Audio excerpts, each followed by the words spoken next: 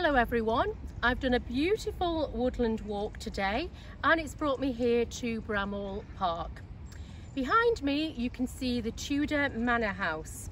I'm not going to walk around it today because what draws me to Bramhall are the gardens. They're in the style of Capability Brown. He was a garden designer 300 years ago, but I love his garden designs and I think they're relevant today. There are three features in his garden design, and the first feature you can see behind me. It's the rolling landscape that looks so naturalistic. Even though the rolling hills are man-made, they look as if they've always been there.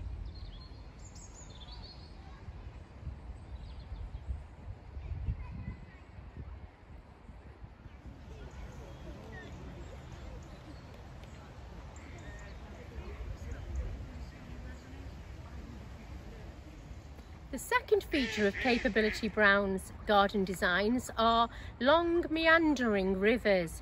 The rivers are designed to curve so that the eye is tricked, it never sees the end of the river. This is a really good example here at Bramhall. I love coming and walking along here. What's not to like about a river walk?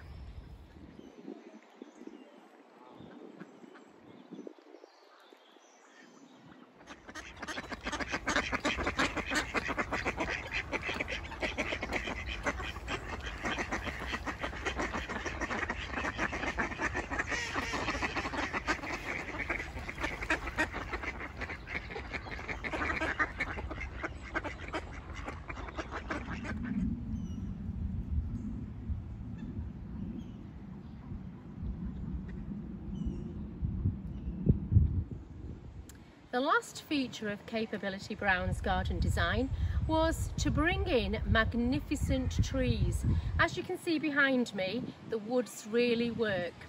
He was given the nickname Capability because when he saw a landscape, he could see the potential or the capability of that landscape. Coming here to Bramhall always inspires me to bring in a more naturalistic style of planting in my own garden.